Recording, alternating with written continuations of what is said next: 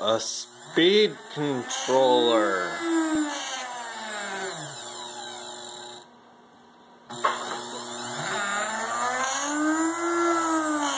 The drill has its speed controlled.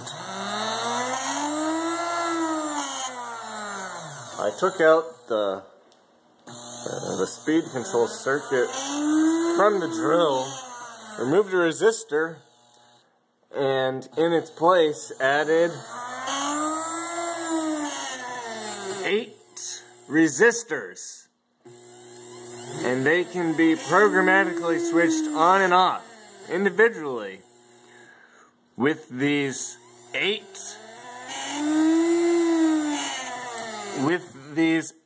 read relays, and they turn off and on really fast because they're read relays.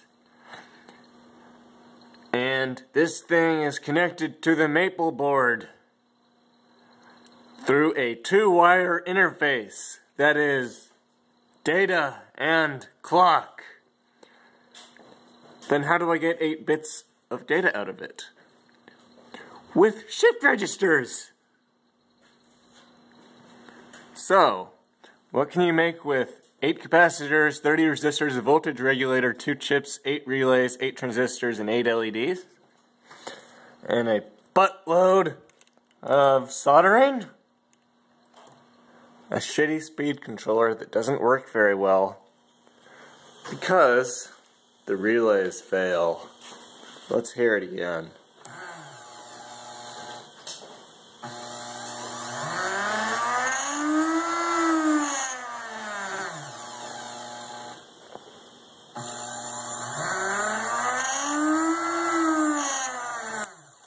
That would sound smooth if the relays didn't fail. So, in order to make it work, I need percussive maintenance.